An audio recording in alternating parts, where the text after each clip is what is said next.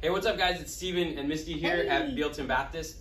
We did start a new series last week called Atypical. We're on the second week of that. And Misty, do you want to break down what last week was about? So last week was on Cain and Abel and Adam and Eve, the first family. They weren't perfect, but they were normal because they weren't perfect. And because of that, they brought Jesus Christ because that's who we needed to bridge the gap. So he wants to use imperfect families. So this week we're going to be talking about how atypical families pray for each other. And my question for you, Misty, is when was the last time you had a big fight in your family? Ooh, so I'm not going to get details, but I'm just going to say I got flowers and chocolate and a card this week.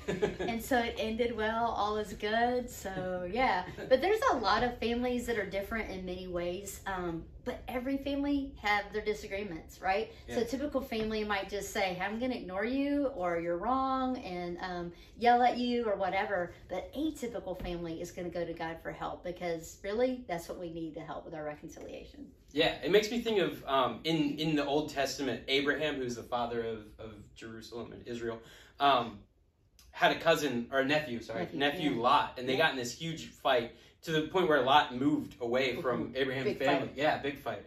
And the city that he moved to was called, you guessed it, Sodom and Gomorrah. And it was a really big fallout and everything. And Abraham was brimming with anger, but he prayed for his family. Yeah. He prayed for Lot, and it ultimately ended up saving Lot's life, that God spared Lot when he destroyed that city. Right. And so as we move forward, it's atypical in today's culture, but atypical families pray for one another. And it makes me think of James in chapter 5, verse 16. It says, therefore confess your sins one to another and pray for each other so that you may be healed. The prayer of a righteous person is powerful and effective. Mm-hmm. And I think that's just something we can really take into our families, that we pray for each other, and that when you're having a fight, a splatter with your brother and sister, that you can pray for them. When your parents are acting unreasonable, you can pray for them, and pray for yourself, that you can see things through their perspective. Yeah.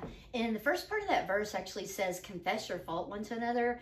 And we have to learn to do that quickly, because we hold on to it. It just builds and builds, and our pride gets there in the way, and we don't want to ever admit to anything. So to be quick to confess things is huge, because it breaks down the wall between you.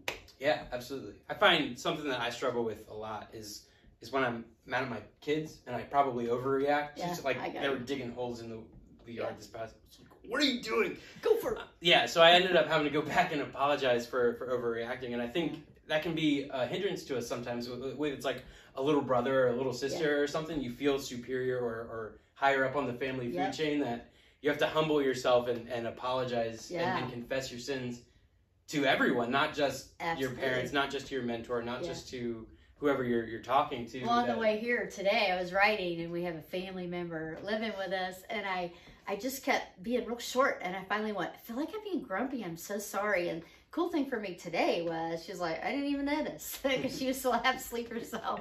But I mean, just gotta do it quick, and it's not easy, it's not fun. Yeah. Sometimes I can dig my heels in, but the quicker we do it, God can bring restoration. The quicker, it heals itself. Yeah. So our challenge to you this week is, when you inevitably start to fight with your family, because it's going to happen, especially in a quarantine, especially when everyone's on top of each other and then you're hurting, be quick to confess your sin. Be quick to pray for one another, because as atypical Christian families, that's what we do. That's what we're called to do, is pray for one another. Yeah.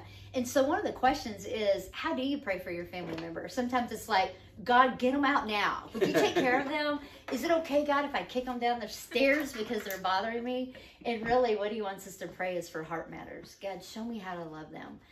Show me how to have understanding and compassion, and God, forgive me and help me to respond the way you want me to, in a way that pleases you. So atypical family leans on God. Yeah.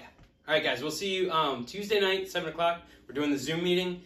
Be there or be square. And if you missed that, we'll see you next Sunday. So we're praying for you guys, and we miss you, and we can't wait to be together again soon. Yeah, 7 p.m. See you later. Bye.